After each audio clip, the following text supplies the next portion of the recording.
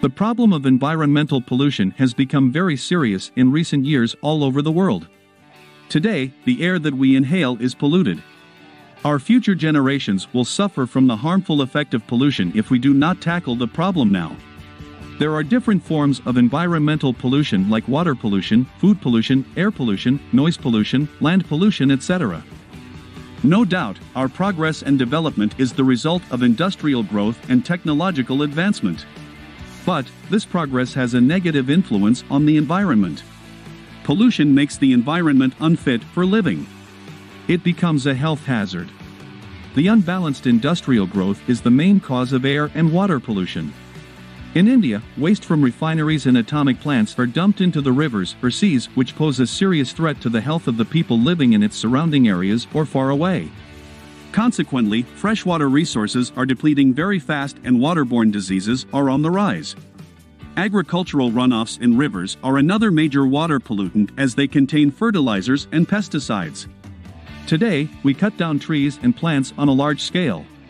Air purification and generation of oxygen by trees and plants goes down due to the rampant erosion of the green cover. When forests are cut down, we face the problem of soil erosion too. Air pollution is one of the major ecological problems man is facing today. Air pollution is prominent in big cities like Mumbai, Delhi, Ahmedabad, Kolkata, etc., where the smoke is emitted from the chimneys of mills and factories, burning agriculture stubble and noxious fumes from automobiles. Thus, air becomes polluted and we are bound to inhale such polluted air. Inhalation of the polluted air gives rise to numerous diseases, especially in children and the elderly. Besides water and air pollution, we also face the problem of noise pollution today. The problem with noise is not only that it is unwanted, but also that it negatively affects human health and well-being. Problems related to noise include tension, hearing loss, sleep loss, high blood pressure, distraction and loss of productivity, loss of concentration, etc., which lead to a general reduction in the quality of life. Land pollution is caused due to dumping and disposal of wastes and application of agrochemicals in the soil. Deforestation also leads to land pollution. Cutting of trees means uneven and lesser rain pattern. Overexploitation of soil, overgrazing and cutting of trees lead to soil erosion. Hence, it is necessary to start tree plantation as a social service and national program. Deforestation should be totally stopped. Pollution of any type is the greatest threat to our life because it causes many fatal diseases like cholera, tuberculosis, asthma, and even cancer. So, pollution control measures must be used.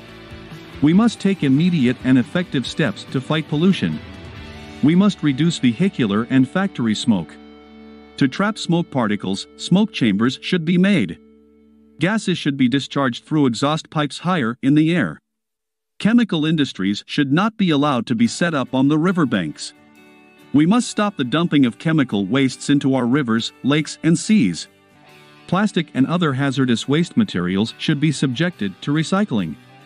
Noise pollution must be made a punishable offense. We must grow more trees and protect our forests. Pollution is harmful for all and therefore concerted efforts should be made to eliminate all kinds of pollution. The sooner effective steps are taken, the better will be the tomorrow for mankind.